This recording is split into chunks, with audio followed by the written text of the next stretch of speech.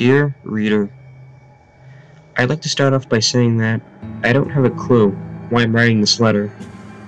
Maybe I want this thing to be known to the world or something. The events described in this letter happened about a month and a half ago in Springdale, Kentucky, although I started writing this about 2 weeks ago. I just haven't really had the guts to finish until what happened at the gas station. The story starts in late September, when my family went to go visit our relatives, who invited us up to celebrate one of them getting like $2,000 in some scratch-off lottery thing. They live in this really hillbilly part of Springdale that people from Charleston, Shepherdstown, and Duncanville, basically the least rednecks parts of Kentucky, like to call Hicksville. We lived in Duncanville. It is way down in a valley and exactly like how everyone pictures it when they hear about it. Nothing but crappy shacks and rusty-ass rebuilt trailers. The relatives we were visiting were absolutely weird. They all acted as if there was some sort of secret that they always had kept hidden, which they did, and that would be discovered later. So anyway, we're up here in this godforsaken trailer and it sucks. There's like 8 relatives plus me, my dad, my mom, and my sister. About 2 hours in, my mom takes my cell phone and so that I could focus on the family time together, which is crap. All we did the whole time was eat dinner, watch TV, and be forced to watch NASCAR and shit. After like 6 hours of that, about 10 minutes before we're supposed to leave, it starts raining. We know how treacherous the roads can get down in the valley, so we decided to wait for the rain to die down. 2 hours later, it's fucking dark as hell. 10 o'clock and there's a flood warning by the area. I have my phone back by this time, no service of course. I'm playing Tetris and Texas Hold'em and stuff, when suddenly, I hear my dad start losing his mind in the next room. I walk over and it turns out that they let slip that they'd buried their kid, Thomas, outside, and apparently were afraid the rain would wash up his body or some other crap. The kid was like 6. He was attacked by a dog and they never told the cops. Just fucking buried him like he was a family pet. My dad's flipping out, and rightfully so. Because, you know, we live in the 21st century and all, so relatives all say that the sort of thing in the morning. My parents tell me and my sister to stay in the same room as them during the night, and we do. None of us really suspected that they killed Thomas or anything, since they're really peaceful. They didn't even own any guns, except for this one, old rusty double-barrel shotgun they had on a mantle. Nevertheless, we were creeped the hell out and intended to tell the cops in the morning once we got to town. So it was like 3 in the morning. I couldn't sleep. Power had gone out for the 5th time or so, and I'm not able to charge my dead phone. Worst part is, I could see Thomas's little grave right outside the window. Little cross on it and everything, and I assume the kid couldn't have been buried deep at all since they were so worried about him just washing up out of the grave. So I was just fixated on it. I kept being drawn to look out the window, and then I saw the fucking worst thing in my life. Something was creeping down the trees toward the house. I stared at it for a while, but couldn't get a good look at it, since it was raining and the brush was so thick. For a few minutes, I assumed it was 2 really pale horses, kind of ambling through the woods side by side. But then it walked into the moonlight, and I saw that it was all one thing, like some kind of human torso, but wider. It finally stepped into full view, and I saw it had something like 6 legs, kind of somewhere between a beetle's legs and a horse's legs. 2 arms, right where someone would normally have them, but they were about a half a foot longer than any normal man's arms.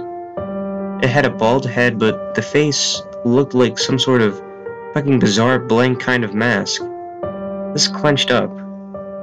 forehead and a nose that looked like sort of like a raven's beak. It didn't have eyes either, just the sockets where eyes would go. It looked like it had a human mouth, just a very large one. What still strikes me to this day is that it seemed to have a stinger on its back, right between where a normal person would have shoulder blades. The thing moved sort of gracefully and made these soft thumping noises when it moved. It must have been like 7 or 8 feet tall, but it sounded like it weighed maybe only 100 pounds at most. It starts walking towards Thomas's grave. Then I finally snap out of whatever trance I was in and scream. My mom is the first to wake up, and I tell her to look out the window. She rushes over and doesn't really seem to understand what she's looking at. After a minute, though, the thing bends down and starts pawing at the grave with its claw hands. My dad and Jasper, my uncle, rush in, and Jasper fucking loses his shit. Screams like a little girl, runs back out of the room, yelling for his father, screaming, "It's outside! It came and it's outside!" I look back and see the thing is digging up furiously at the ground, kicking up huge mounds of dirt. I hear the sound of feet running around the horse. I think they were looking for the shotgun. The thing reaches into the hole and grabs up what I assume was Thomas's body by the leg in one hand. The thing kind of gallops back into the woods and snapping all the branches and shit, and that's when we all hear it. A kid crying. The sound of a child sobbing and crying from the direction that the thing took off in. So we left as soon as the rain left up at like 5 a.m. I don't even think we told anyone at the house. Just drove straight back to Duncanville, only stopping for gas. No one said a word to each other. My family refuses to speak about what happened. I tried to bring it up once, just to make sure it was real. My dad told me to shut the fuck up, so I did. I started writing this about 3 weeks after it happened, but just saved it in a school folder and left it alone. Never mentioned it to any of my friends or anything. Just tried to erase it from my mind. It mostly worked, up until I went to work. See, I work at this gas station in Duncanville from 8 p.m. to 3 a.m. I work the register, keeping the place clean and take out the trash. When I was bringing the trash bags over to the back of the building for the dude in the morning to take care of, I heard what I assumed to be some junkie kicking around in the dumpster. I yelled at whoever it was a couple times to get the hell out before I called the cops. As I walked towards the source of the noise, I suddenly heard those same footsteps, that soft thumping, hooves or feet or whatever the hell they were. I turned around and went back into the store and hid behind the counter.